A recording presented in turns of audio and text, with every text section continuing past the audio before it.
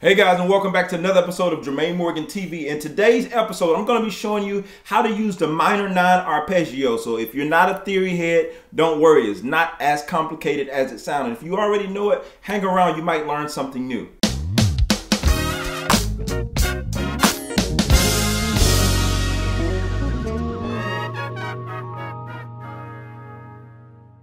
Hey guys, and welcome back to another episode. Do me a huge favor. If you're not already a subscriber, go ahead and press that subscribe button and turn on my bell notifications so you don't miss any more videos. All right, so jumping right into this lesson, what you heard me play at the beginning was like a B minor 9 arpeggio with some other little bells and whistles in there, but the initial sound is that minor 9. Okay? If you don't know music theory, don't worry about it. I'll break this down for you. So the 9 in music theory is basically kind of considered like an extended chord because it goes beyond like the 7 notes. All right, and so it just kind of goes up an octave. So instead of saying the 2, we would say the 9. So if we were playing the numbers in the key of B, we know we would have 1, 2, 3, 4, 5, 6, 7, and back to 1, right? All right, so now if we're thinking extended chords, we can keep counting. So, all right, so 1, 2, 3, 4, 5, 6, 7, 8, 9. Okay, we have our 9 right there. So if we wanted to play that B minor 9 chord, we have that B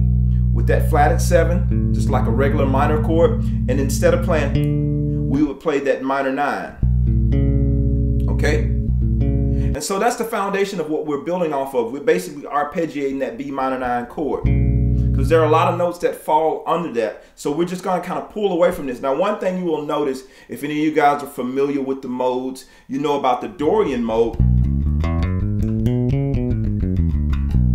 It kind of pulls away from that same mode, but it's not using as many notes. All right, so with that in mind, this is what the B minor 9 arpeggio looks like. So you have the 1, the flat 3rd, the 5, the flat 7, and the 9. Okay, so that's all we have. And that's what we're using as that arpeggio. All right, so again.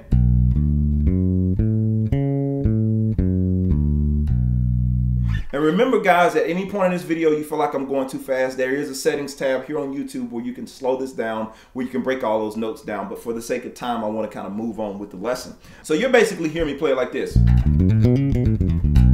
Now, you may say that sounds a little different from what you just showed us. Now, all I'm doing is I'm adding 2 notes just to kind of add a little more bebop to it, so to speak. So all I'm doing is I'm sliding into that 1. All right, I'm sliding into it. And when I get here, I do like a hammer on to that 9. Whole step. So you have, and on the way down, I add the E that wasn't there before. All right. So in context, I normally use it to get to the 4, but because the line is so short, you have to work on the placement of how you use it. So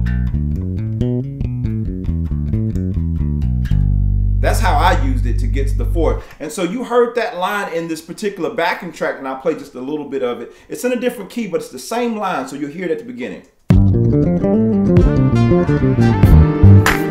So you see that led me to the 4 now. In that particular example, I was in the key of G.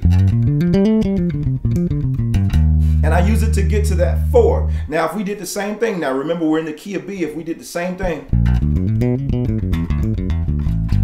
it could get me right to that G. And when I say go to the 4, I'm thinking relative major. I'm going to the relative major 4. So I know if that B is my 6, because I don't believe I explained that earlier. If that B is my 6, well, I know if that's the 6, then that D has to be my 1. And so I can go to that 4, which is that G. So, all right. And so I'll show you that again.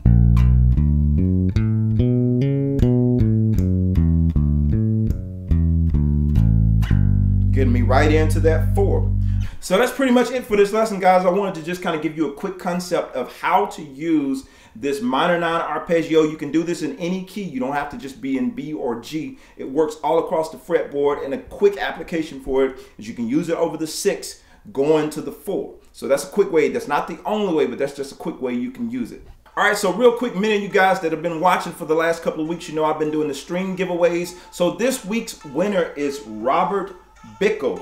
He wins a pair of SIT Foundation strings, and I'm going to send these out to you. So Robert, if you're watching this video, please contact me. Send me an email at jermaine@jermainemorgan.net so I can get your strings over to you. And here's the thing, guys, I would love to give everybody a free set of strings, but obviously I cannot do that because there's so many people watching this video, and I'm sure you guys will probably put SIT strings out of business. But if you do enjoy the strings, do me a favor and be sure to go and support them. You can order their stuff on Amazon. That's probably the easiest way to get their stuff if you can't find it in the music store close to you. So since I can't give you all strings, here's what I want to do. I want to give everybody, all of you, yeah, you too, access to 2 free licks. They're not on YouTube anywhere. You won't find them anywhere else. But in the link that I put below, you can access these 2 free licks. So right after this video, be sure to click the link below, and I will put it at the end of this video as well, so you can click the link there. It doesn't matter, click it up here or click the link below and you can get access to these licks. Also, if you're not part of my monthly membership lessons, you're probably missing out. We're gonna dig a little bit more into the idea of using this minor 9 arpeggio. So if you wanna dig a little bit more into that, I encourage you to become a monthly member. If not, I will see you guys